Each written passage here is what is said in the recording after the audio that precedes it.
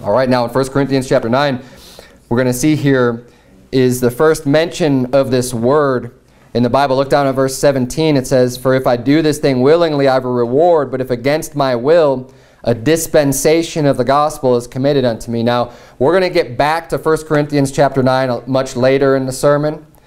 But what I'm preaching about this morning is the lies of dispensationalism. Who's ever heard of dispensationalism? It's a doctrine. It's been around for a while. And it's kind of common. I don't know how common it is, but it's definitely taught in many Baptist churches and other churches. But it's a wicked, false doctrine. And we're going to go through and expose this doctrine this morning. I'm going to lay out from the Bible why it's false. Now, there's a lot of false doctrine out there today, obviously. There's a lot of people believe all kinds of crazy things. You could find people who believe just about anything. And they'll try to twist Scripture and make it fit whatever it is that they want to believe. They come up with some belief in their heart, and they go back and try to make things fit in the Bible. That's how a lot of false doctrines work. Or you just get people who are just completely unsaved and don't understand Scripture whatsoever, trying to understand it, and they come up with a lot of weird doctrines that don't make any sense. Now, as a preacher, I try to be balanced because, you know, it would be easy for me to just pick all false doctrines and just every service just preach against some false doctrine. But obviously, that's not the whole focus. We need to be preaching other things like just what the Bible actually says and true doctrine, not just combating this. But this is a pretty serious one. This needs to be dealt with from time to time. People need to understand that. You're going to hear people teaching and preaching, and this comes up quite a bit, actually, of people who believe in this doctrine of dispensationalism. And that's why we're going over it this morning, just to give you a clear understanding of what they teach and why it's wrong and why it's so perverted and false. One of the things I find ironic about this particular doctrine, and actually there's so many false doctrines, people tend to cling to like a single verse. And you know, people who believe in works-based salvation, oftentimes they'll turn to Matthew 7, which says, you know, "Depart from me, I never knew you." When it talks about people being confronted with God and saying, "Look, Lord, haven't we done all these great works? You know, we've cast out devils, we've done all this stuff." And they use, it's ironic because they use that scripture to try to prove, see, you need works to be saved, when it's actually teaching exactly the opposite. And with dispensationalism, here's a big red flag. When you're talking to someone and they just keep on quoting this verse or referencing this verse in 2 Timothy 2:15 that says, "Study to show thyself approved unto God, a workman that needeth not to be ashamed, rightly dividing the word of truth." Right? This is what we have on our banner out front. You know, rightly dividing the word of truth. When you start to hear people just use that phrase over and over, "You got to rightly divide the word of truth. You got to rightly divide the Bible. You've got to rightly divide," they're probably dispensationalists.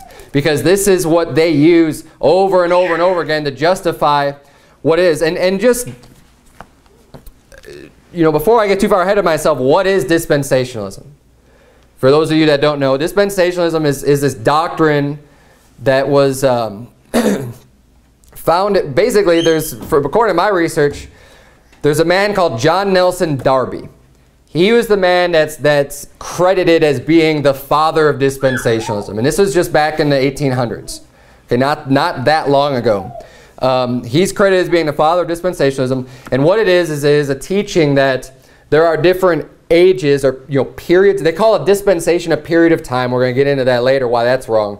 But basically they say there's different periods of time.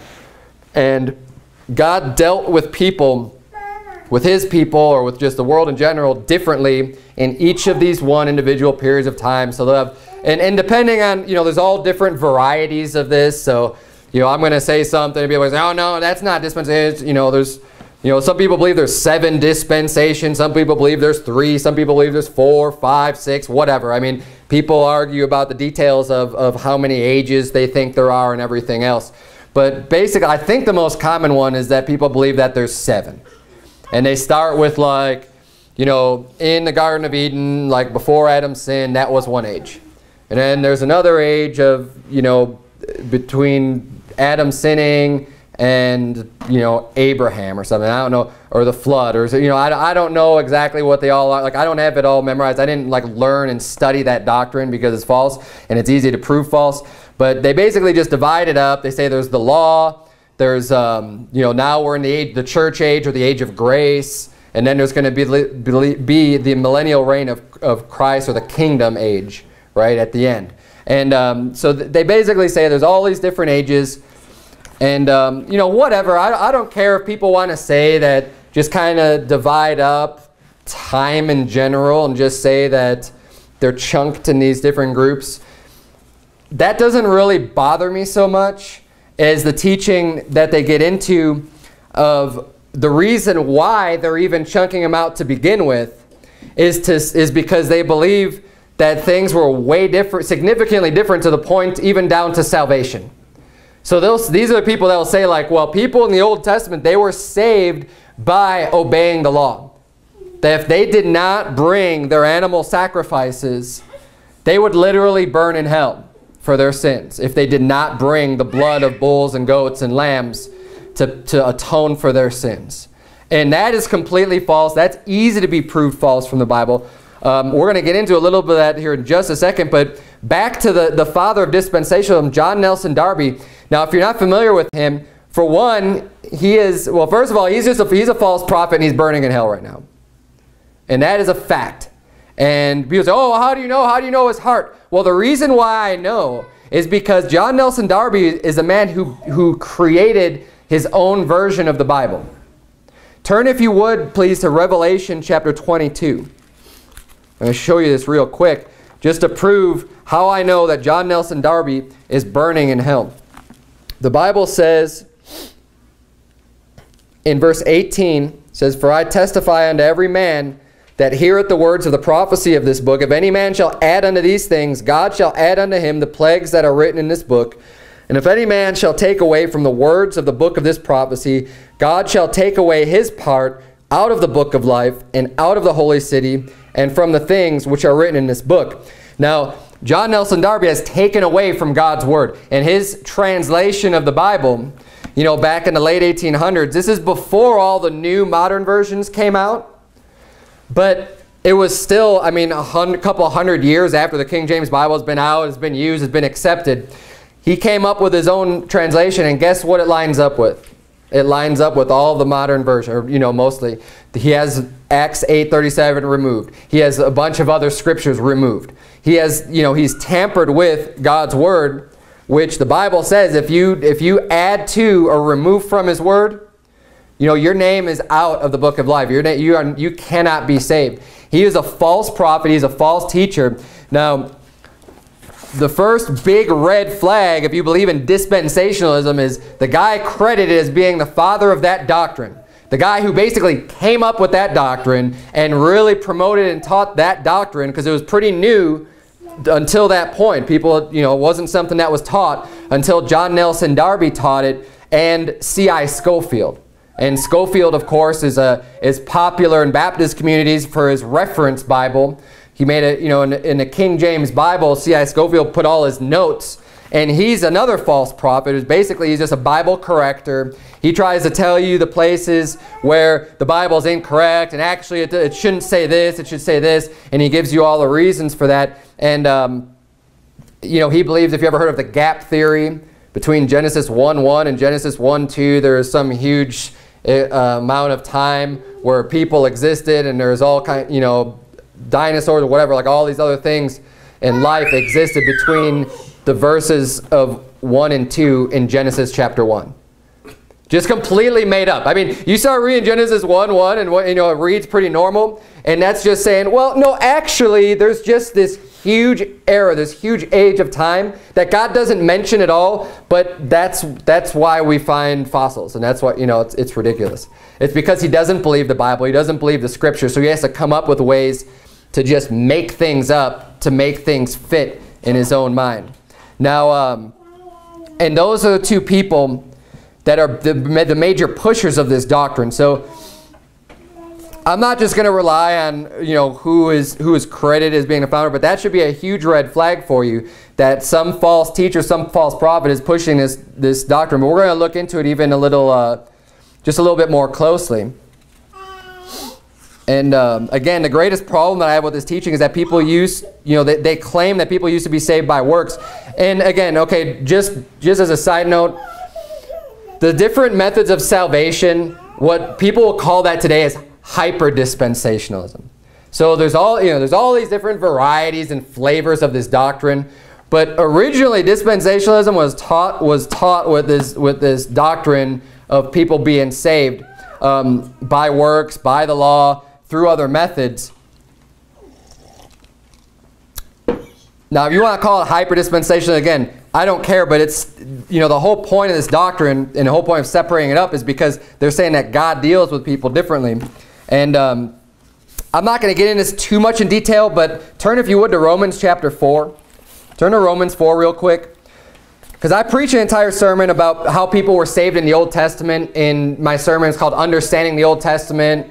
And there was 2 sermons. I think it was part 1 where I just completely went over salvation and how people are saved by grace through faith all throughout history, and that's the way people will always be saved until the end of times. And in Romans chapter 4, let me get there myself. Romans chapter 4 destroys this doctrine that people were saved differently in the Old Testament. See, there's a few different Old Testament scriptures people like to turn to just to try to see people were basically saved and they were forgiven by keeping the Old Testament, by keeping the law, and by doing these sacrifices. But in Romans chapter 4, let's start reading in verse number 1. The Bible reads, "What shall we say then that Abraham our father as pertaining to the flesh hath found?" Now, where's Abraham? Is Abraham New Testament or Old Testament?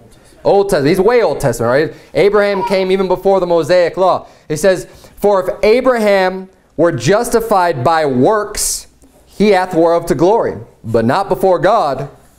For what saith the Scripture?"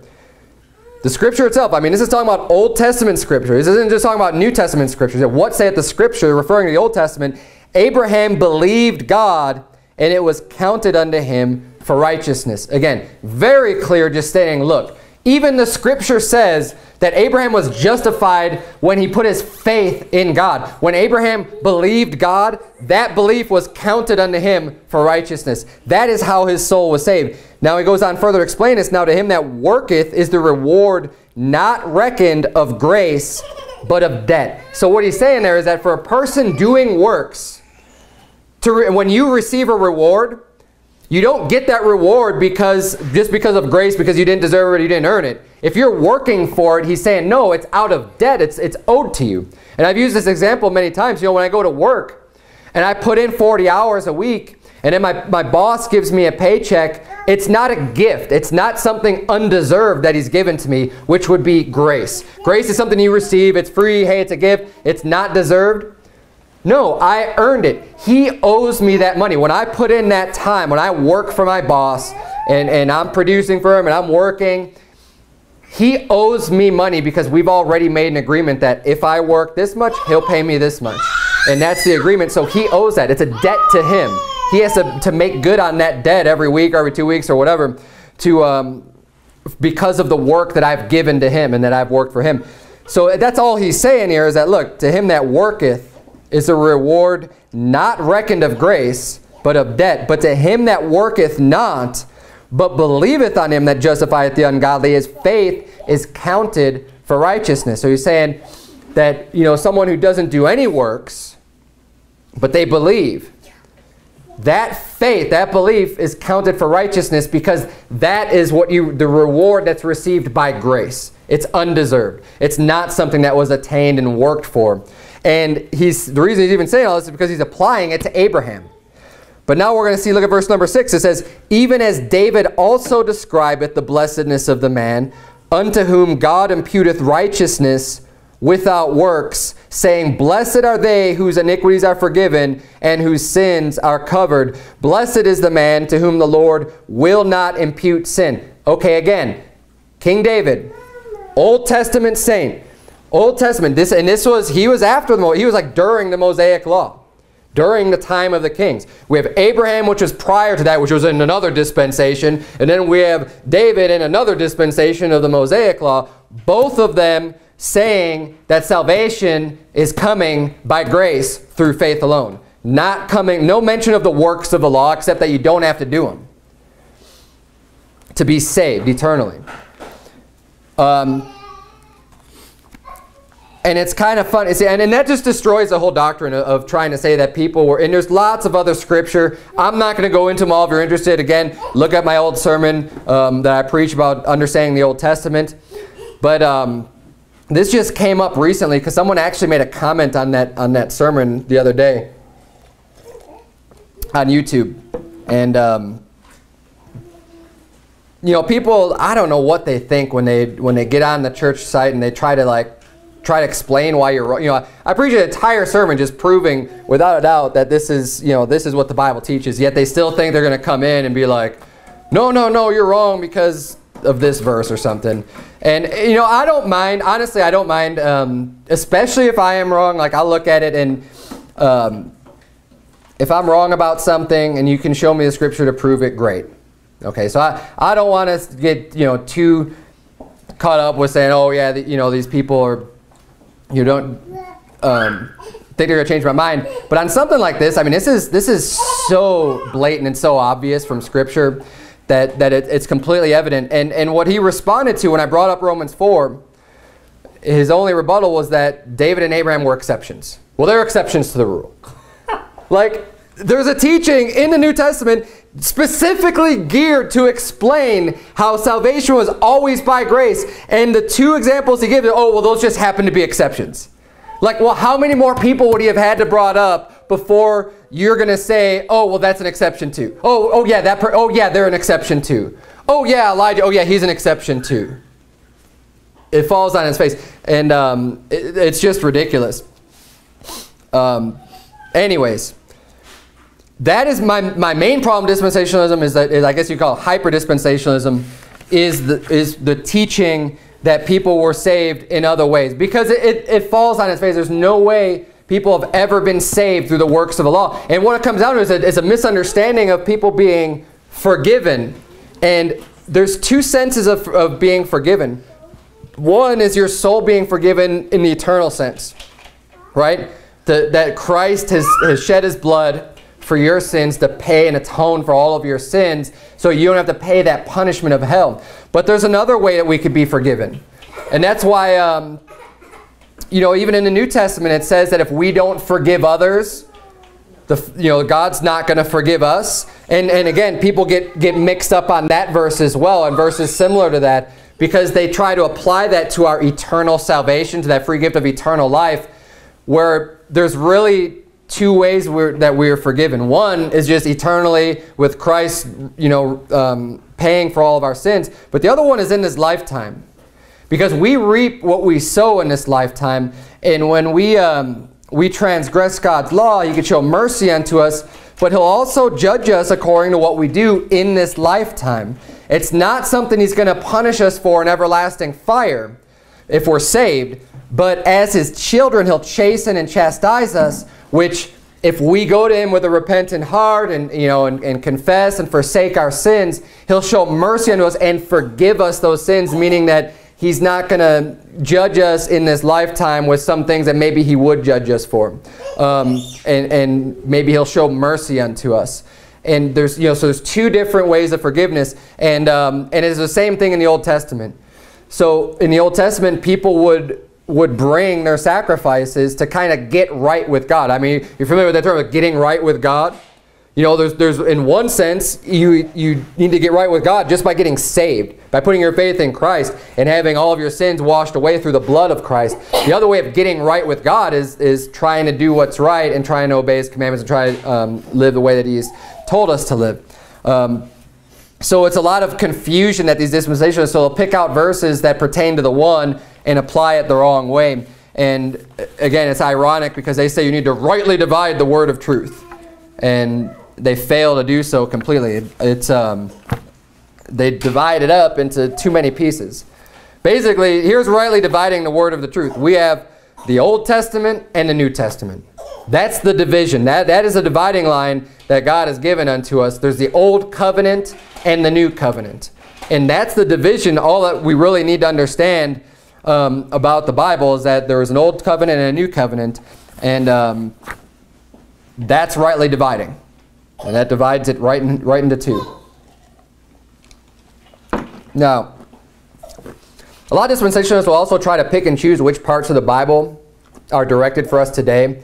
Some people say like, oh, well, we only really need to follow the epistles of Paul that were written to the Gentiles, you know, because the Gospels were written to the Jews, and these, you know, like, and they'll just pick apart all these different books of the Bible, and they'll say, and some people are real narrow, like they'll just say like, it's only like these books are pertaining to this age, to this era where we're at today, and like nothing else applies to us. And that's false. The Bible says in 2 Timothy 3:16, says all Scripture is given by inspiration of God and is profitable for doctrine, for reproof, for correction, for instruction in righteousness, that the man of God may be perfect, thoroughly furnished unto all good works. The Bible says all Scripture is profitable for doctrine. It's not all, you know, it's not only in whatever age you're at, it's just for this section of Scripture. It's all Scripture is given by inspiration of God. And because they like to pick and choose what portions are directed for us, and which parts of the Bible that we have to live by and that we should look to, it drastically impacts how they interpret the Bible. So when you and I would normally look at the Bible and you see verses in there, you know that because God's Word is perfect, because you believe that God's Word is true, there are no lies, there's no errors, you know, God doesn't contradict Himself. So when you come across something and you don't quite understand it, you know, obviously everything needs to harmonize. So when you read it, maybe there's something you don't understand, you say, well, this has to fit in with the whole of the Bible. Because we you know, look to all of the Bible, and the only changes that were made between the New Testament and the Old Testament are the ones that were already specifically mentioned, you know, especially in the book of Hebrews and a few other places, about what has changed specifically. So we know it's been laid out, okay, these few things have changed, but other than that, everything else pretty much harmonizes just fine. And if we don't understand something, then it's just our lack of understanding, but we're not going to try to fit a square peg through a round hole to get something to work, which is basically what they have to do, because when they start saying, well, this only applies to us, you know, they've got all these other scriptures to deal with. And that's one of the ways they deal with their false doctrines, is just saying, oh, well, you can't use this scripture to interpret this one because those are just talking to two different people altogether. And you just can't use that. But this will then have an impact on other doctrines. Anytime you have a significant false doctrine, it always impacts other areas of the Bible, because the Bible is so networked and mingled together with the way that everything has to be harmonized and has to fit together in order to be perfect. When you start veering off on one doctrine, you're going to affect other doctrines, other key doctrines of the Bible, in order to try to make everything fit together. You're going to have to start skewing some other aspects and start fiddling with other doctrines to get everything to try to fit together. And what I've noticed and what I've come to believe and understand is that people believe in dispensationalism will also believe in Zionism and the pre-trib rapture. Like the dispensationalism, Zionism, and pre-trib rapture all kind of get mingled and twisted together in order to make Scripture try to fit with the way that they view the Bible and the way that they view everything. And it really is just a twisting of Scripture to try to make things fit, to try to make their doctrines make sense.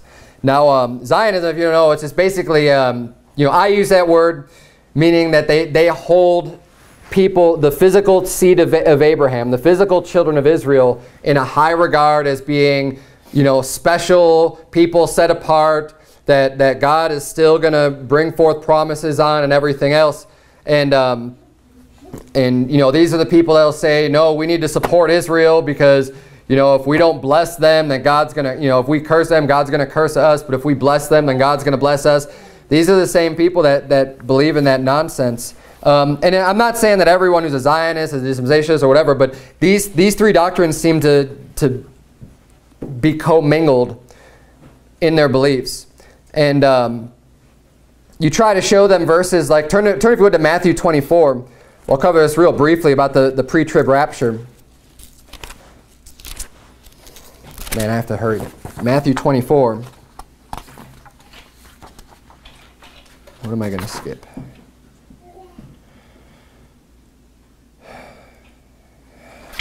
Okay.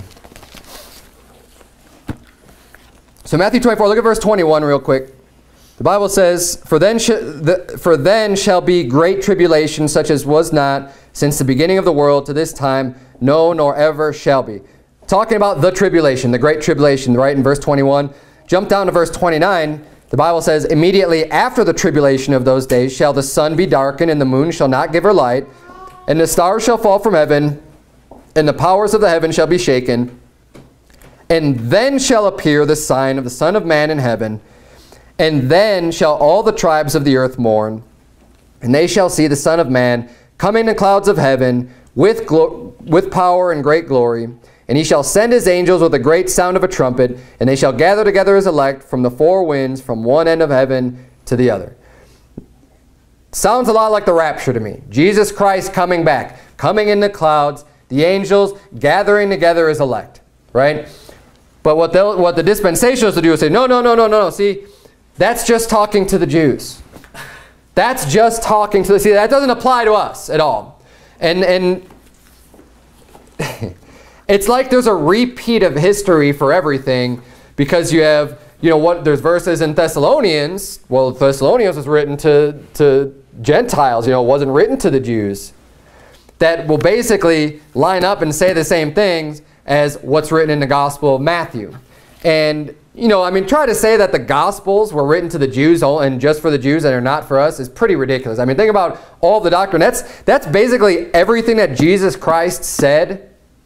You know, you can just say like, oh, well, that's just for the Jews, because he just went to the Jews. That's silly. That is foolish to take that approach and say, yeah, none of that's for us. And so they'll try to say that, oh yeah, that was just for the Jews, that's just for the elect, that's not for us. Well, then why does Mark 13, which is the parallel passage for Matthew 24, why is at the end of Mark 13 does it say, and what I say unto you, I say unto all? Watch. It wasn't just for his disciples. It wasn't just for the Jews. It was for all. He's saying, look, what I'm telling you, I'm going to tell everybody. Watch. Because Jesus Christ is going to be coming back. So that's what the reference is.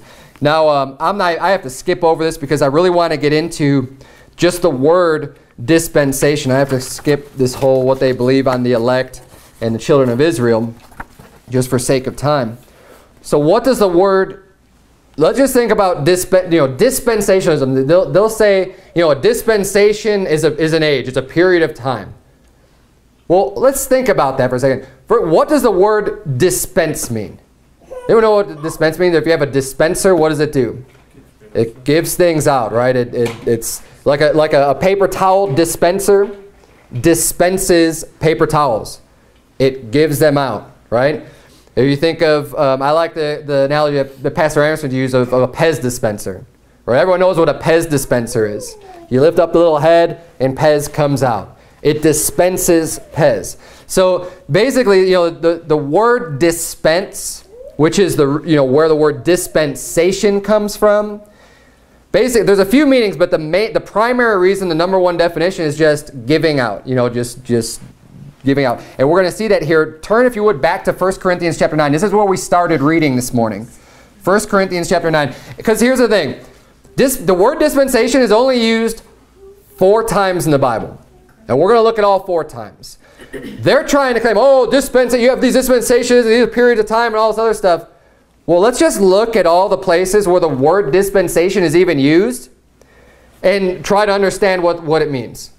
And see if it's talking about, you know, there's 7 eras, yet it's only found 4 times in the Bible. So I don't know where they're dividing up into 7 places. If you can't, you know, if the word itself is only found 4 times, but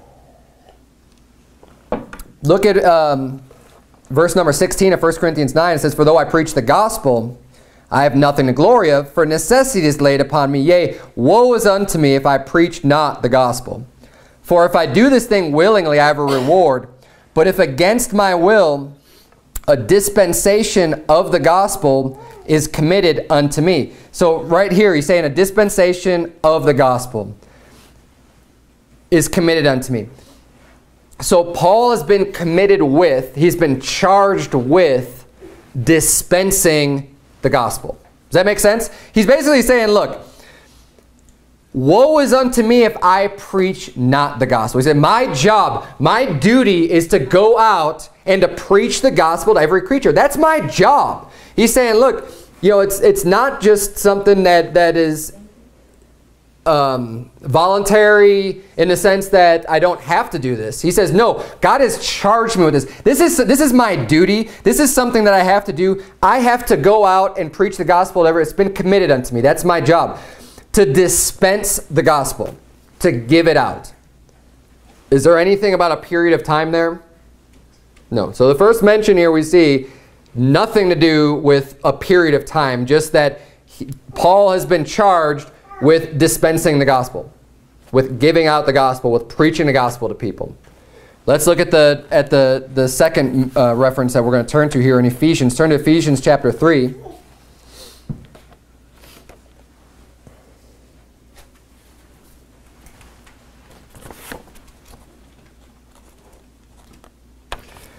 In Ephesians 3, we are going to see a mention to ages, but we're going to still see what the word dispensation means and cover that real quickly. Ephesians 3, look at verse number 1.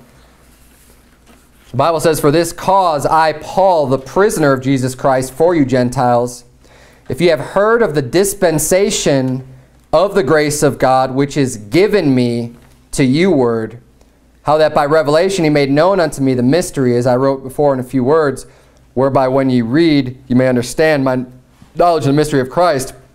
So it says here, verse 2, if you have heard of the dispensation of the grace of God, which is given, so again, which is given me, right? Something that's given to him. He's given a dispensation of something. Over here, it's of the grace of God. He's, you know, God's poured out his grace. He's given his grace to him. But it's something that's been dispensed. It's something that's been given. This isn't, God didn't give Paul a period of time. He didn't say, okay, Paul, here's a period of time.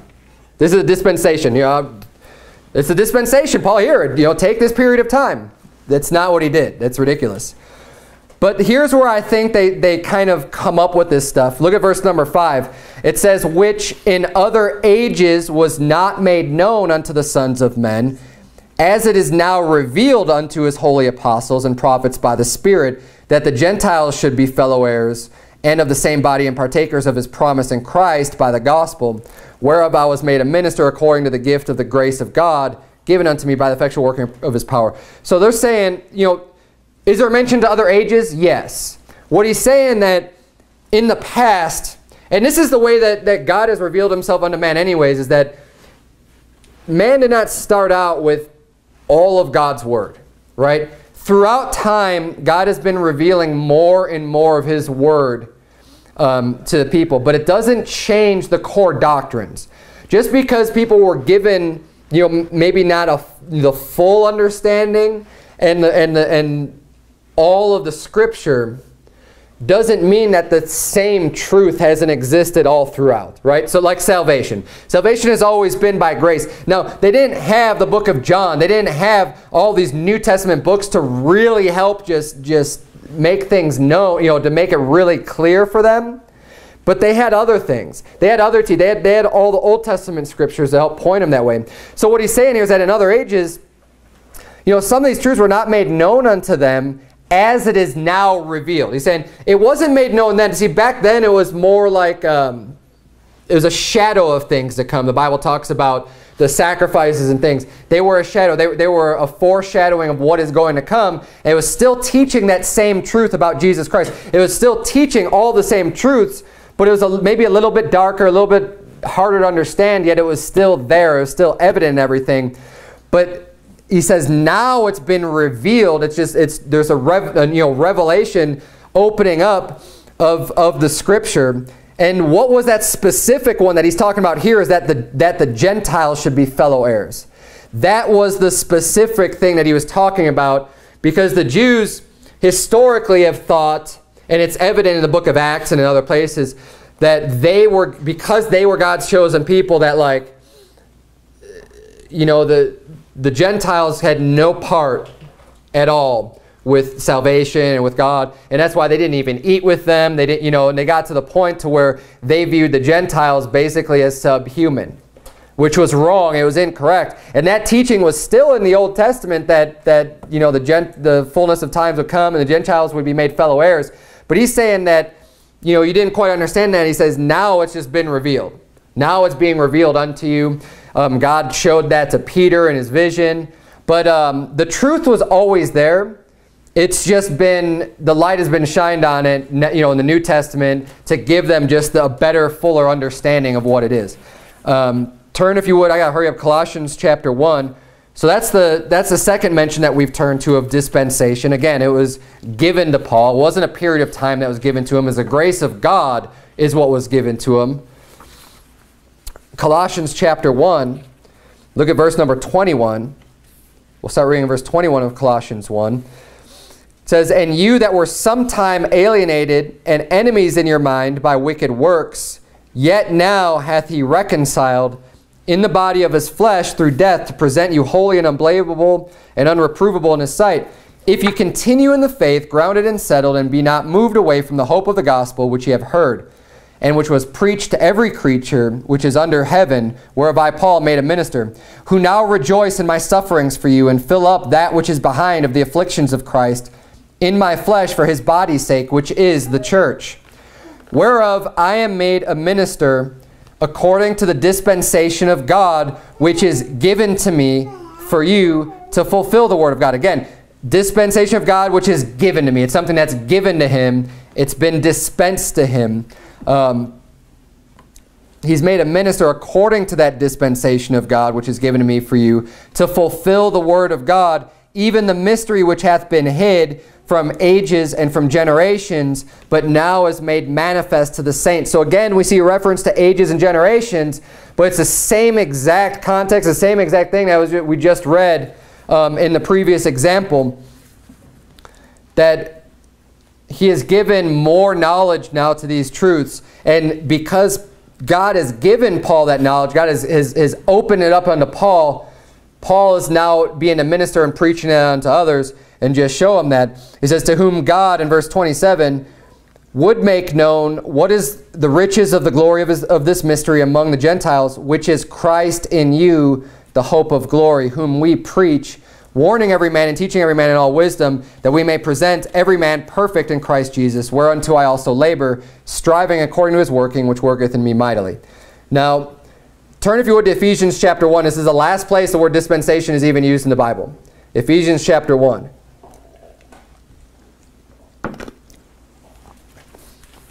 Because so far we've seen dispense as something that's given out, something that's been, dispensation, it's been given out. There is another, it's a very similar meaning of the word, and you can see how they correlate. But dispensing can also mean like doing away with. Not like necessarily given to someone, but just doing away with. Like, have you ever heard this phrase, let's dispense with the formalities.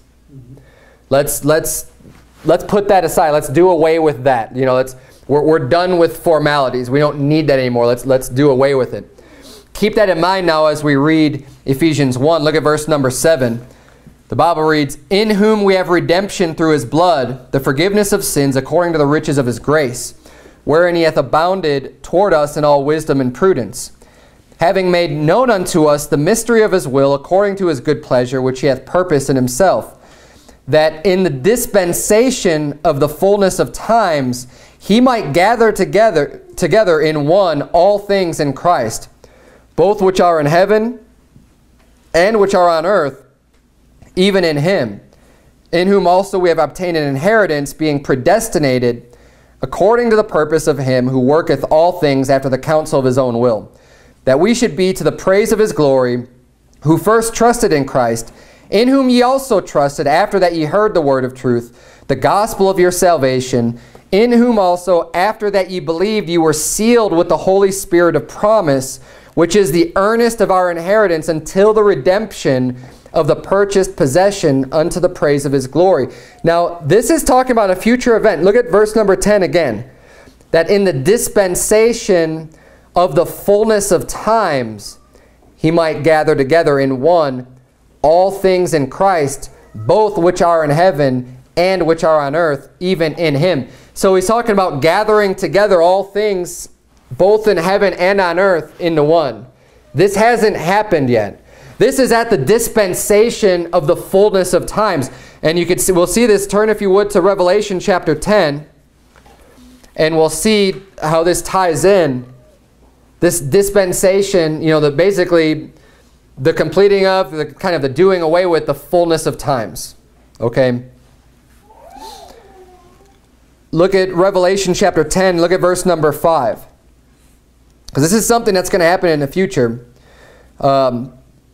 The Bible says in verse number 5 of Revelation 10, "And the angel which I saw stand upon the sea and upon the earth lifted up his hand to heaven, and sware by him that liveth forever and ever, who created heaven and the things that therein are, and the earth and the things that therein are, and the sea and the things which are therein, that there should be time no longer."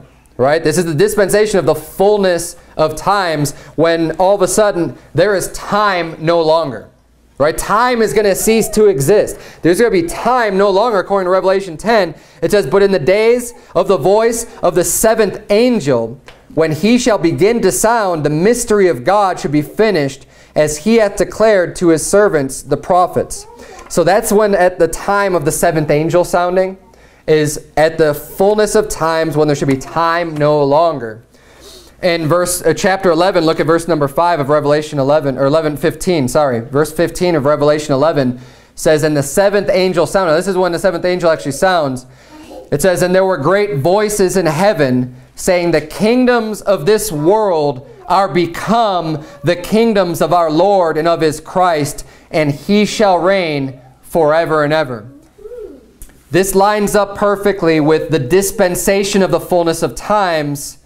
He might gather together in one all things in Christ, both which are in heaven and which are in earth. When Christ's kingdom comes to this earth, when he sets up that kingdom, those that are in heaven and those that are on earth are joined together at the fullness of times, when there's time no longer. This is a future event. This is something that's you know, and again, the dispensation is the doing away with the time. It's not, you know, if anything, the closest thing that's going to come up, if you say this is an age or a period, yeah, but the word dispensation never means period of time. It's just completely redefining the word. It has nothing to do with that. The word dispense, obviously we've gone over that. Basically, what I've come to find is with a lot of people that study this, you know, that hold this dispensationalist doctrine, at least the ones who really are hyper dispensationalists. You know, I've talked to people that say, well, you know, I know that people have been saved by grace through faith all throughout history. And then it's kind of like you start pinning them down on some stuff and they believe right on all these other things. It's like, why do you even, what's the point of even having these ages then? You know what I mean? Like I've talked to someone and try to say, well, weren't things like a little bit different maybe when Adam and Eve were around before they sinned because they were in the Garden of Eden? Well, yeah, they were a little bit different, but it doesn't mean that God's word was any different. It doesn't mean that they were living under different rules necessarily, right? It doesn't mean that they were saved different or any other core doctrine is changed, right? But these people who try to tell you that, you know, these parts of the Bible aren't for us. Oh, this is for the Jews. The Jews are a special group of people, even today, that just, you know, that, I don't know what, I mean, I can't make sense of some of their stuff on the Jews. But basically, this scripture comes to mind. There's two scriptures that come to mind. In 1 Timothy 1:6, the Bible says, "From which, having swerved, have turned aside unto vain jangling, desiring to be teachers of the law, understanding neither what they say nor whereof they affirm." You know, a lot of these people, they try to be teachers. They want to say, oh, I know how to rightly divide the word of truth. And I'm going to teach you, see, look, you got to divide this up here and divide this up here and divide this here. And they don't even understand what they're saying. And Hebrews 5:12 also says, For the time ye ought to be teachers, ye have need that one teach you again, which be the first principles of the oracles of God, and are become such as have need of milk and not of strong meat. For everyone that useth milk is unskillful in the word of righteousness, for he is a babe. But strong meat belongeth to them that are of full age. even those who by reason of use have their senses exercised to discern both good and evil. Basically, just be aware of this doctrine, this dispensationalist doctrine. Again, there's a lot of people out there that kind of cling to this. And anytime you find something, oh, you got to learn how to rightly divide the word of truth. Oh, you could, red flag, just be like, yeah, they're probably dispensationalists. They probably believe that there's these different periods of time and that there's all these different rules for all these different periods. But we need to understand that God has divided His word already for us into two covenants. The Old Covenant and the New Covenant. And even in the Old Covenant, they knew that the New Covenant was coming. They knew that Christ, the Bible says that Jesus Christ was the lamb slain from the foundation of the world. Okay? If He was a lamb slain from the foundation of the world, you know, that covers all time. He was slain, yeah, physically He was slain, you know, in a moment. But it was all part of the plan and all part of Scripture all throughout the Bible, Old Testament, New Testament. So don't let people try to turn, you know, twist you around on dividing the word of truth. And ultimately what it is just a way for them to try to negate other parts of the Bible that have clear teaching, because they'll say, oh, well, that doesn't apply to us.